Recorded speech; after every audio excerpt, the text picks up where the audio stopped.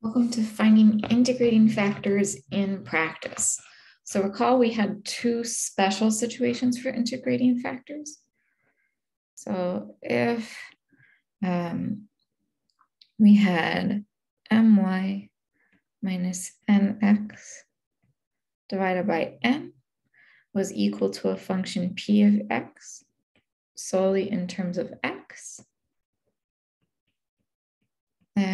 we have integrating factor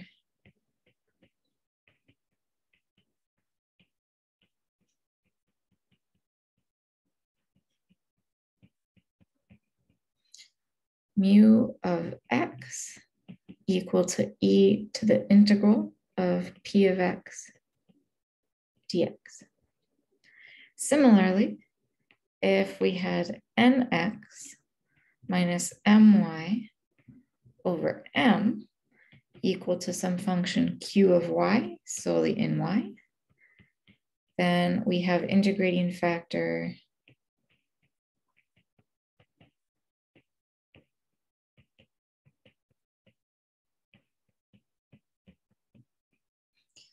mu of y equal to e to the integral of q of y dy.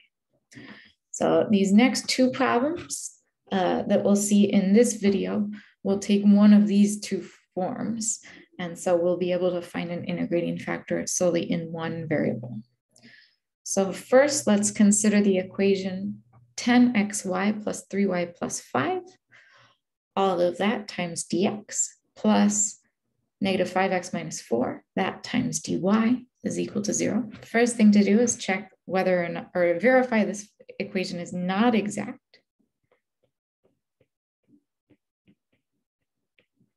So for this, our m is 10xy plus 3y plus 5. Our n is negative 5x minus 4.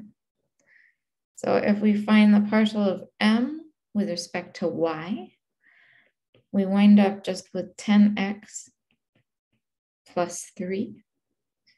If we find the partial of n with respect to x, we simply get negative 5.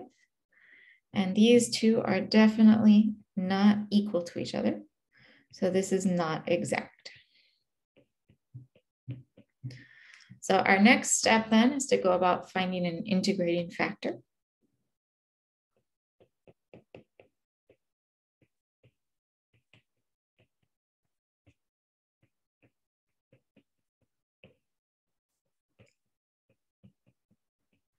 So we are going to check two things. First off is my minus nx over n, a function in x.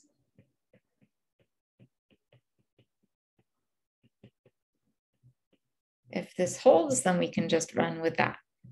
So my, we had 10x plus 3. Nx, we had negative 5, so we're going to subtract negative 5. And now we divide by n, which was negative 5x minus 4.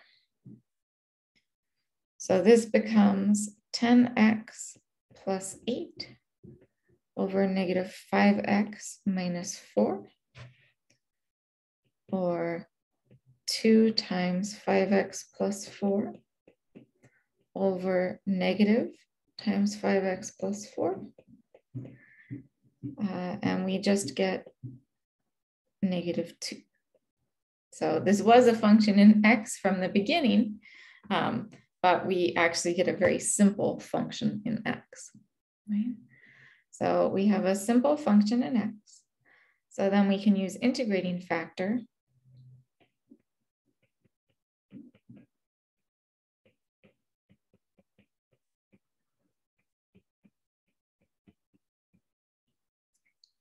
mu of x is equal to e to the integral of negative 2 dx.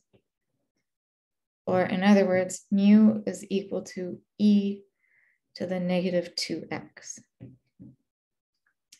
From there, we're going to multiply the original equation by our integrating factor. So multiply the original equation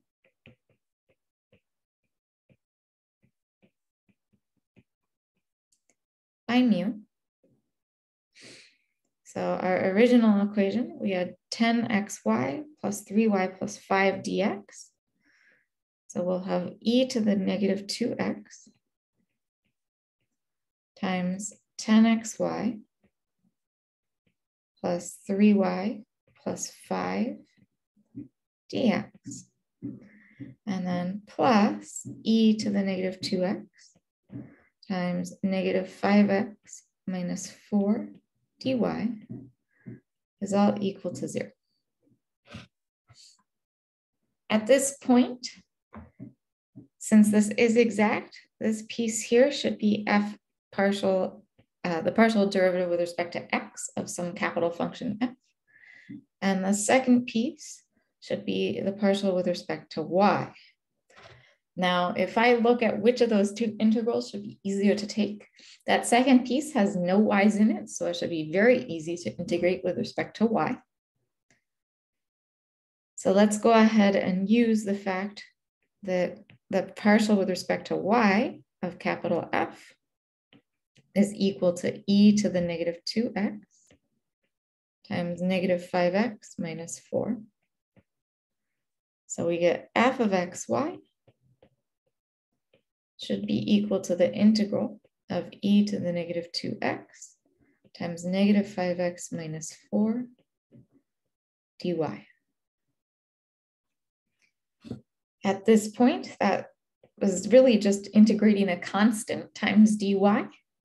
So we should have our y come along.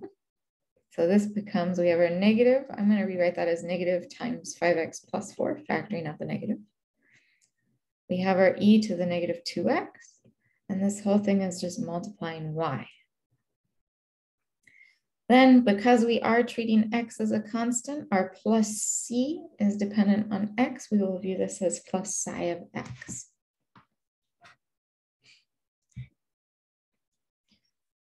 From here, we need to solve for psi of x.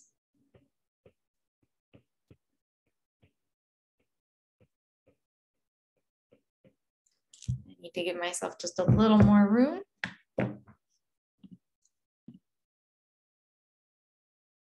So I should have written that at this point we started solving the exact equation.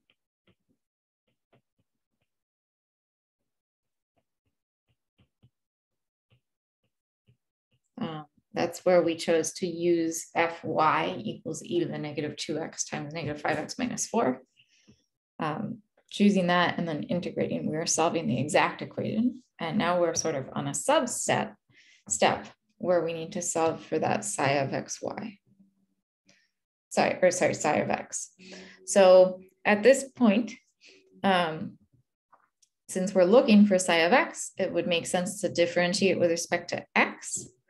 So we have f of xy is equal to negative, in parentheses, 5x plus 4, e to the negative 2x times y, plus psi of x. So now we want to find the first partial with respect to x. So doing a little product rule, we'll have a negative 5 e to the negative 2x times y. And then we'll have to differentiate the e to the negative 2x. That would become negative 2 times e to the negative 2x, or plus 2 times 5x plus 4 e to the negative 2x times y. And then we would have plus psi prime of y. Sorry, psi prime of x.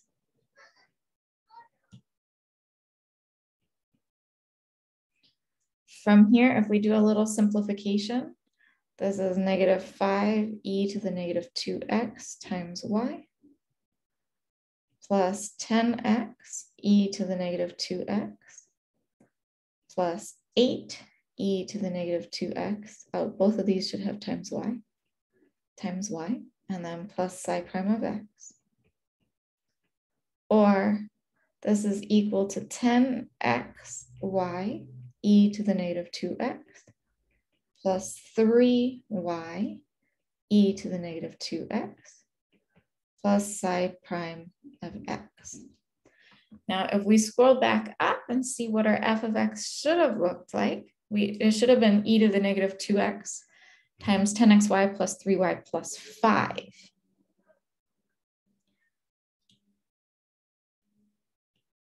So this should equal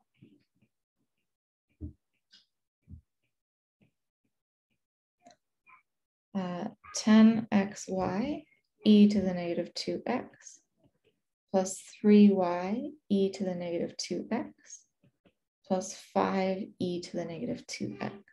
Again, that's using this piece here.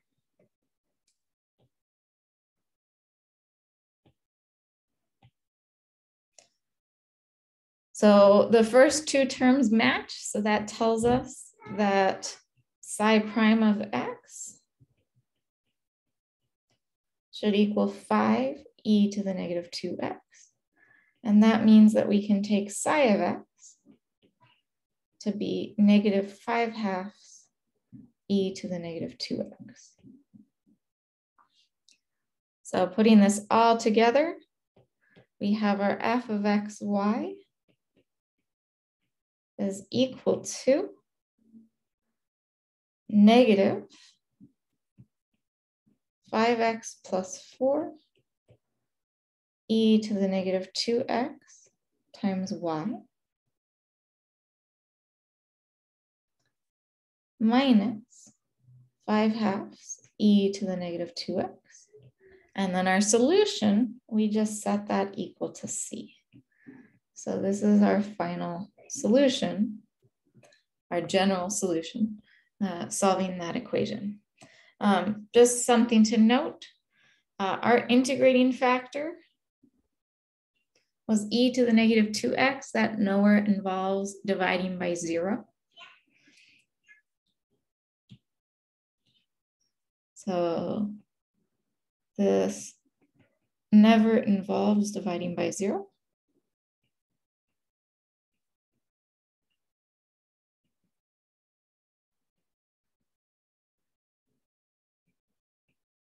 So we have no lost solutions.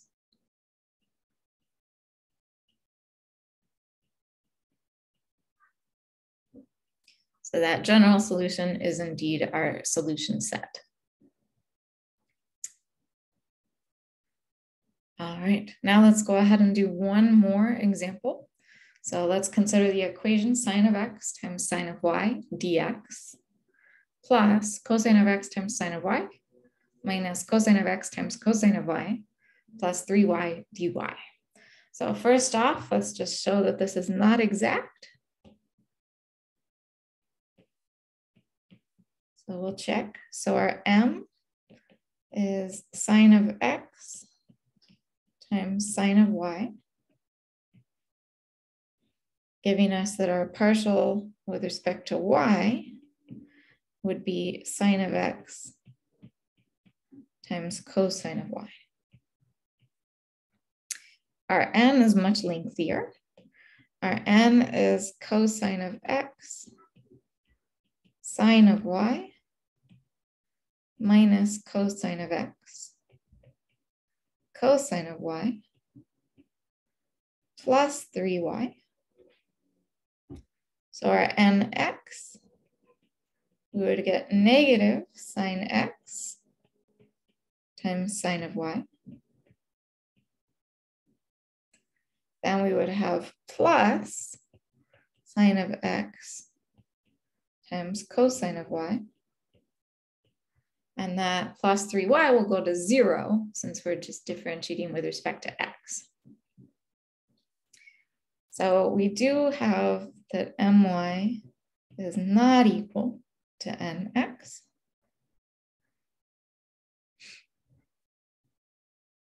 And so we have that these are not exact. So our next stage is to look for an integrating factor.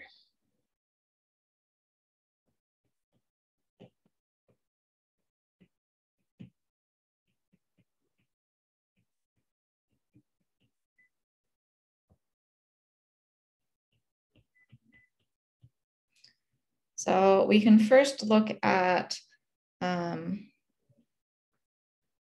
is my minus nx divided by n a function of x?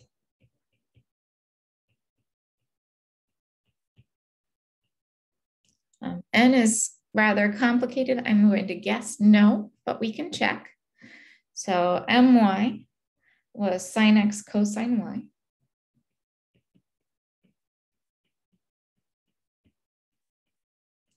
And from that, we are subtracting negative sine x sine y plus sine x cosine y. And then dividing that whole thing by n, which was cosine of x sine of y minus cosine of x cosine of y plus 3y. And even if we simplify this, we wind up with sine of x times sine of y over cosine of x sine of y minus cosine of x cosine of y plus 3y. And this is not a function of x.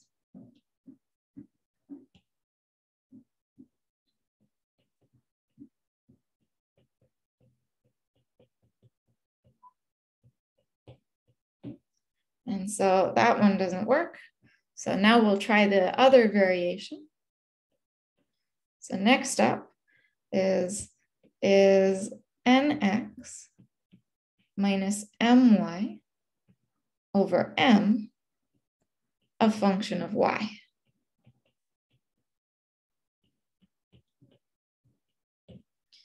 So nx was negative sine x sine of y plus sine of x cosine of y. Then we are going to subtract my, which was sine of x cosine of y. Then we will divide through by m. M was sine of x sine of y. So if we divide through by sine of x times sine of y, this one simplifies nicely. Sine x cosine y minus sine x cosine y cancel. So we are looking at negative sine of x sine of y over sine of x sine of y. And this is just negative 1. So this works. This is a function of y.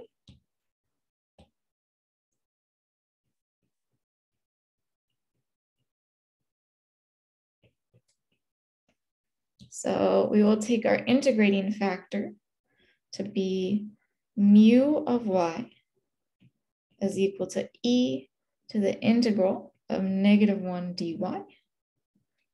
And so we get our integrating factor is e to the negative y. Once again, this integrating factor does not involve dividing by 0. So this never involves division by 0.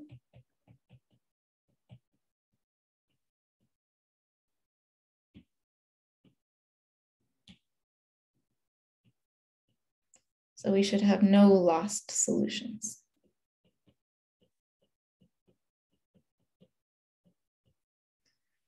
So from here, let's go ahead and multiply our original equation by the integrating factor.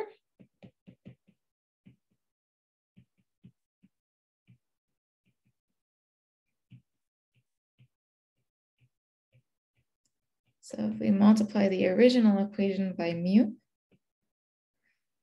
we will have e to the negative y times sine of x sine of y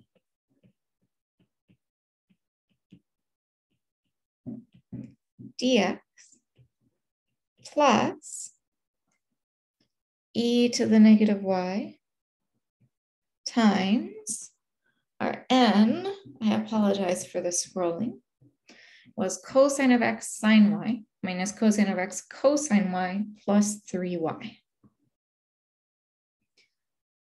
We're going to multiply by cosine of x cosine y minus cosine of x. Did I have that backwards? I do have it backwards. All right, cosine of x sine y was the first function, or first term. Then minus cosine of x cosine of y, and then plus 3y. And this is dy, and then equals 0. So I can tell you right now, I would much rather integrate that first component in terms of x as opposed to the second component in terms of y. So this first component is our fx. Second component is our fy. So now if we go about solving the exact equation,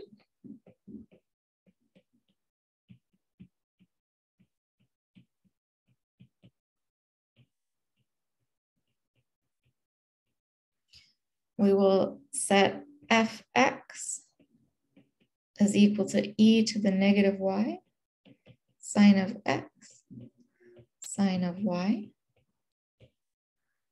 And we get the f of x comma y should be equal to an integral of e to the negative y sine of x sine of y dx. Here we're treating y as a constant, so we really only need to pay attention to that sine of x. So this would become negative e to the negative y cosine of x sine of y. Then we have our constant plus c, but that depends on y, so we do plus psi of y. From here, we need to solve for psi of y.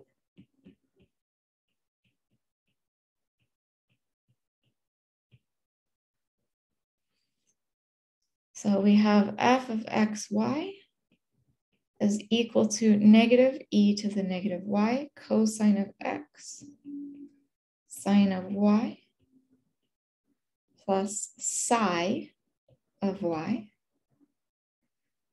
Taking the partial with respect to y, so we get psi prime of y.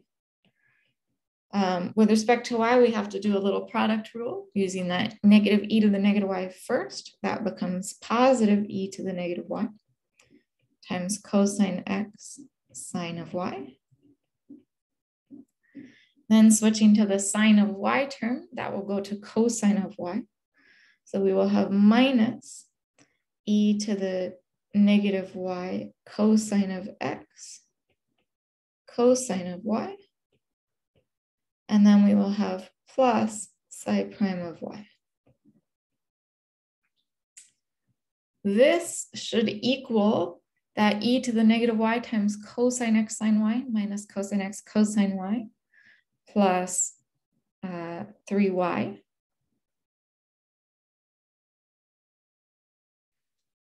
So this should equal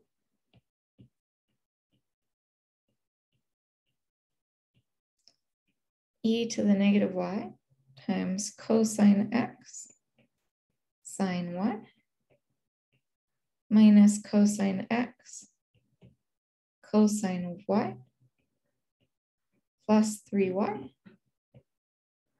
So those first two terms match the first two terms of our fy. So this gives us then that we should have psi prime of y is equal to e to the negative y times 3y, or 3y e to the negative y.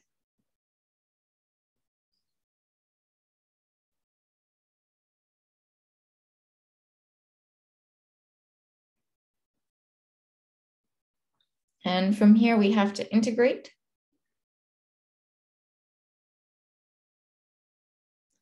So if we do our integration,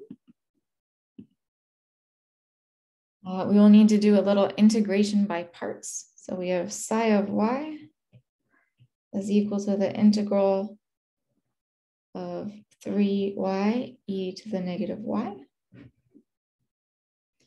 So integration by parts, we will have u dv, 3y goes to 3 goes to 0, and e to the negative y will go to negative e to the negative y, which will go back to positive e to the negative y. And we plus the product minus the product. So we have psi of y is equal to negative 3y e to the negative y minus 3 e to the negative y. So putting this all together, oops, my screen froze, one moment. We had psi of y was equal to negative 3y e to the negative y minus 3 e to the negative y. And then putting this all together, our final solution, our f of xy was equal to negative e to the negative y cosine of x plus sine of y. So negative e to the negative y cosine of x times sine of y